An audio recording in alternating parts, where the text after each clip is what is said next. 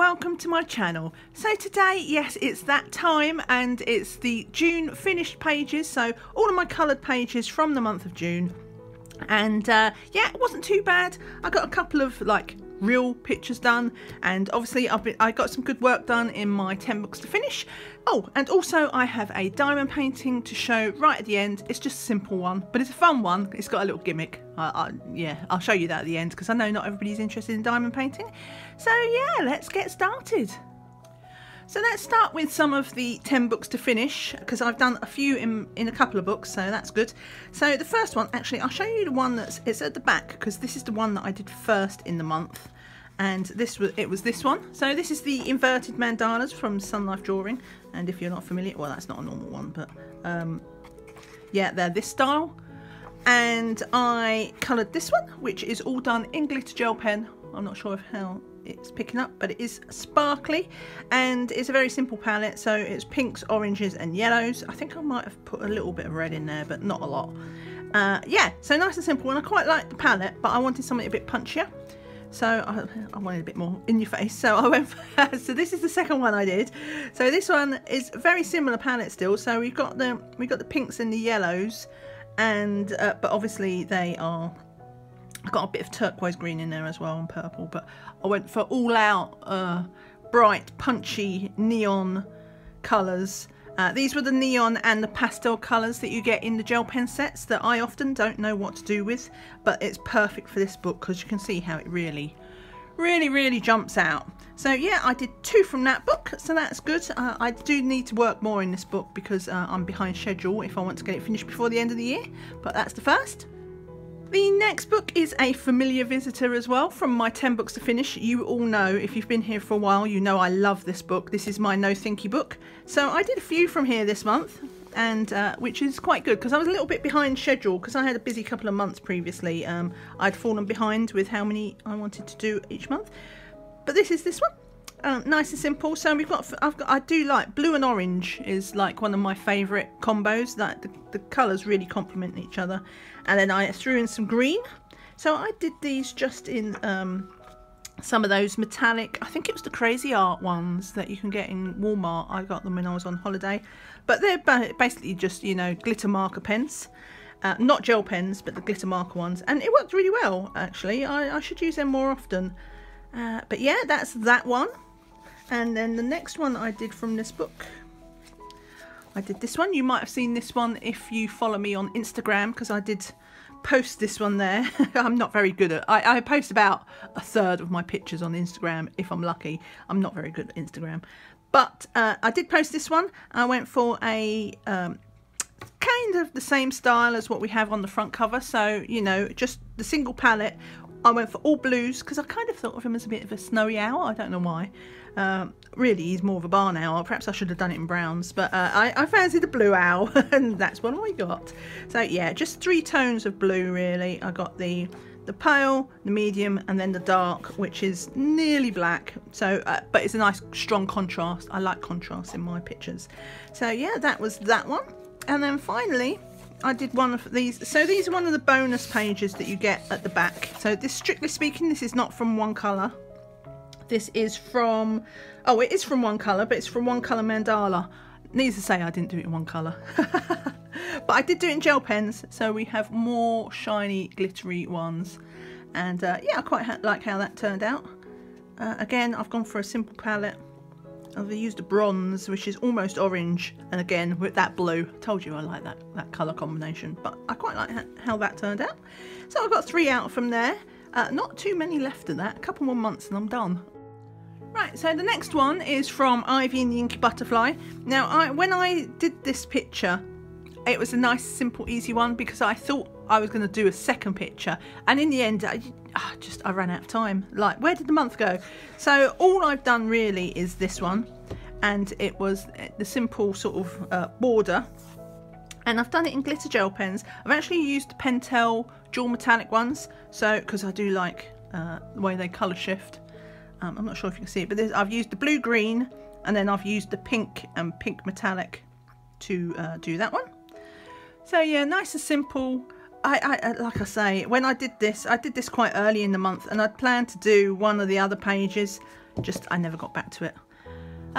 Another time, it's not going anywhere. So that is my quick and easy one from Johanna Basford's Ivy and the Inky Butterfly. As per usual, I will leave links down in the description for any of the books that I showed today. And also, if you want flip-throughs, most of my books do have flip-throughs, so check out my playlist. And next we have a book, we have Nature Colour by Numbers by Arcturus Publishing, and it is compiled by Felicity James. So this is like a compilation book, and I have a bit of a love-hate with this book because I can never make up my mind whether I actually like the pictures or not, because they're nature pictures, so I want them to look realistic. Part of me wants them to look realistic, and the other part obviously has all the, you know, it has all the numbers showing and the key lines, so you don't always get a natural look. But I do quite like how this turned out, so I think I'm kind of coming around to the idea of of doing these, you know, just relaxing a bit instead of taking nature pictures, which are always so pretty, like taking it so seriously. But yeah, I used alcohol markers for this, nice and simple. I actually didn't mind if it bled, because I like it kind of helps soften the edges of things.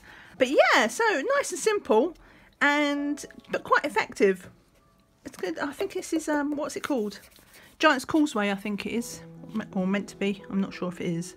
But yeah, so that is the one that I did out of there. I don't do much in this book. I should do it more. Yeah, maybe next year's books to finish. Anyway, that's it for now. Nature Colour by Numbers, compiled by Felicity James.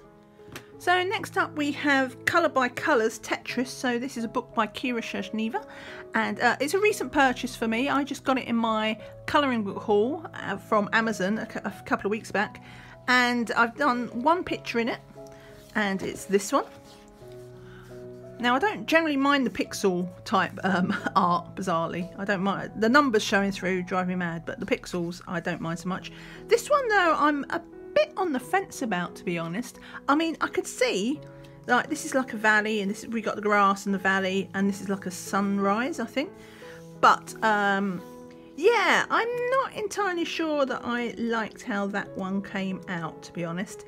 It's my first from the book, and so that's why it's not in the book bag for July, because I just needed to take a step away. I don't like, if I did a second picture that I didn't like, then that would put me off the entire book. So I'm just going to have a month off, and then I'll try a different picture in future. Maybe I had too high expectations. I really liked the concept of this, and yet when it turned out, it didn't do it for me. So yeah, that was a little bit of a disappointment. And as I say, like, the paper is strange as well, because it's the expensive paper, but it's not that super glossy paper. But look, I did that with alcohol markers, and it barely bleeds through, so it is something special coating on the paper. And as you can also see, I don't know if you can also see, but like the alcohol marker, I've got little splodges where it kind of pulled, the ink pulled. So yeah, it's a bit of an odd one. But anyway, I'm wibbling. That is Colour by Colours Tetris, and yeah, it was okay. So I did one picture from my Kawaii girl, so this is a 4 books in one. The picture I've chose to do, so the story behind this book is that I find it very hard not to do pencil work on Greyscale, so I'm trying to force myself to just use alcohol markers. I can do it, it's fine. So she's like obviously a sort of, I'm not sure, Hawaiian or Polynesian type girl. She's in the tropics, because that kind of looks like a palm tree. And so yeah, I literally just used alcohol markers, apart from a little bit of Posca, where I've put some white Posca around you know, the clouds. And also I put as I had my Poscas out, I thought, oh, I'll just put a yellow ring around the sun as well. But apart from that, it is all alcohol marker, and it was quite nice. I do like how it turned out. It's still quite hard for me to not shade. I was just like but I did it. And I think I actually did this in my Copics, so you know, I have a very limited selection of Copics, so it just shows that even when you've got a small colour palette of things, you can obviously still make it work. So yeah, that is my girl from Kawaii Greyscale, Jade Summer. And yeah, I'm going to do another picture from this book, hopefully next month, because I'm going to do a Christmas in July one. Okay, so next up we have Circle of Life, which is by Melpomeni Chatzipanagiotou. I'm starting to get better at saying that. Well, assuming I'm saying it right. it's not the colouring chat that we're doing. I'm still working on that. We need to, yeah, so hopefully next month, but that's our work in progress that we're doing as a sort of colour along. But the picture I did was with it was a buddy colour. Oops, I just pulled my tag out. It's a rare buddy colour. I'm just trying to get to grips with all my buddy colours. I've eased off them a lot because I got myself in quite a fix. But this was a buddy colour with Ren Kelly. I will leave a link to her channel and her Instagram below. She's lovely. You need to check her out if you don't already. So this is a buddy colour we did together. We did use obviously quite similar palettes because this is a watery themed one. So obviously our water was blue, and then there was like leaves. So there was like, I think she might have used green, but I've used a sort of goldy green. And so it's surprising when you don't talk to somebody about what colours you're going to use, you actually still end up using very similar colours. So that was really cool. But yeah, I used the Faber-Castell Pit Artist brush pens for these because I couldn't use alcohol markers. So I'm not a huge fan of water-based ones in general, pens, but if I do have to use them, then I really like the Pit Artist brush pens because they've got brush nibs, so I like them. And they have some really nice sort of, they have these bright colours, and yet somehow they're also inky because they use India ink, so they have that kind of, even though they're bright, they're kind of muted. I can't explain it. But yeah, so the only blending I did, which I did do with the pens, there is absolutely no pencil work or even gel pen, which is rare for me.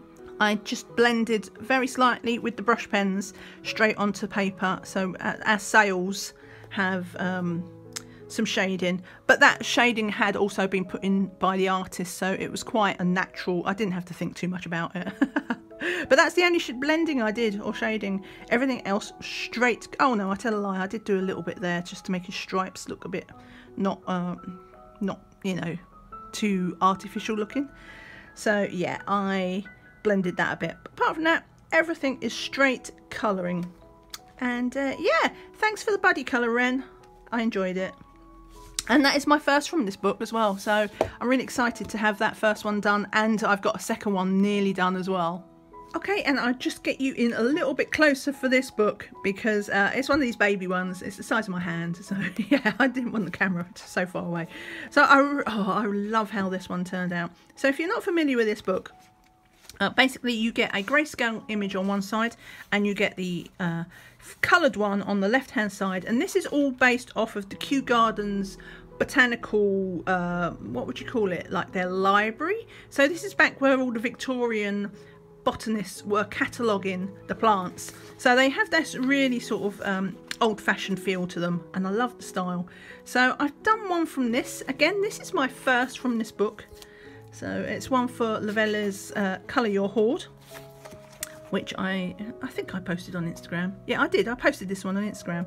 So as you can see, this one, the paper was actually on, I don't know, are they all like that? No, they're not. So this one was on a sort of tone tan paper, but the regular one that I did was on white, and I did this entirely with pencils. So I used my luminance pencils for this. Again, I only have, I think I have about 30 of the luminance set.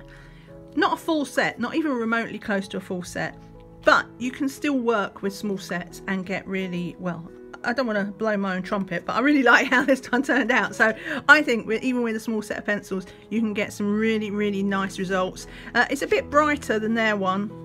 I think part of that though is down to the fact it is actually on white paper, not tone tanned. But yeah, it was fun. I really enjoyed this, and I've got the sister book to this. So this is Delightful Colouring. I have also got Enchanting Colouring, which is exactly the same book but with different images, but it's the same style. So I'm going to do one from there next month as well. And but yeah, I really love how this turned out. I think it's really pretty. I love it when I get a picture and at the end I'm like, oh, so did I really do that? Sometimes it's just shock. I'm just like, wow, did I really do that? And it wasn't somebody else. But no, I did it, and I'm proud and I'm happy. So that's it for the colouring books. Leave me a thumbs up on the way out if you are bailing. But I'm now about to do the diamond painting. Okay, so I've got you zoomed back out for this one. I just did the one this month. Obviously, at the beginning of last month, I just started my new diamond painting channel, which if you haven't seen that, of course, check it out. I'll link it up there. But that is what we're starting that up, and what we're starting my Heaven and Earth huge, you know, cross stitch to a diamond painting project. Getting that up and running, and I only had time for this one. I've got a couple of whips. I'm also doing my wolf from Victoria Moon, but for now, this is the only one I actually managed to complete. Now, it's very simple. This is the first time I've ever done a partial. And if you want to see this unboxed, I've also done that over on my other channel as well. I did do this as a unboxing from FG Normal, along with another painting, which was really, really pretty. You should check that out. But this one, it has a party trick. Now, unfortunately, I cannot show you the party trick because it's daytime. But this one, all these white drills are all glow in the dark. Now, I did try to take a picture of it last night in the dark, and while I could see it glowing beautifully with my eyeballs, my phone seemed to have it wouldn't take a picture. I mean, you could see it, but it was like you could hardly see it, whereas it's really bright. So what I will do now is I'll just put in the picture from, this is the picture of it on the FG Normal site, and it is quite accurate. It's super bright. You do have to charge these drills with light, so yeah, you do want to keep it in a place where it's near a light or near a window so that the drills can charge up. But it was just so much fun to do. I think I did this, I didn't do it in one night, but I think it just took me 2 evenings to do, and it was a lot of fun. Like I say, I've never done a partial before. I'm not sure if it's something that I would want to do all the time, but once in a while you just fancy something different, don't you? And this was different and fun. The only problem I had with it is couple of these strands didn't have any glue on them.